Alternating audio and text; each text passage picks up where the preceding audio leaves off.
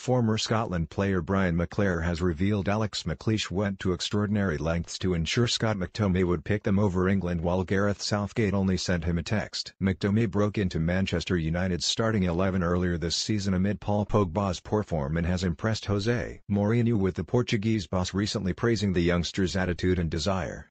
The 21-year-old qualifies for both England and Scotland but opted for the latter after he was caught up in a tug-of-war earlier this month ahead of the international break.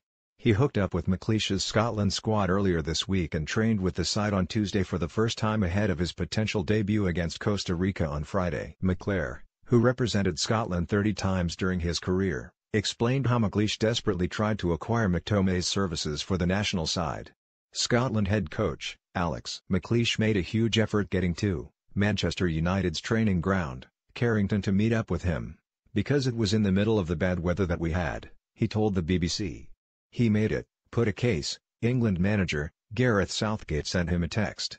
McTominay has featured in all 5 of United's previous Premier League matches and is beginning to make the central midfield position alongside Nemanja Matic his own.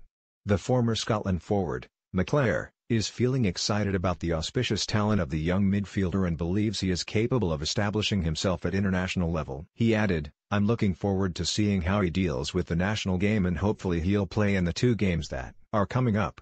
If he continues to do what he's doing for Manchester United, if he keeps playing well, pleasing the manager that he's got, his coach or manager at Manchester United, he'll do well. He's an intelligent boy. He's mature, he's determined, and we knew he was a good player, so he just needed people to have the faith in him to wait for him to develop into the athlete he is now."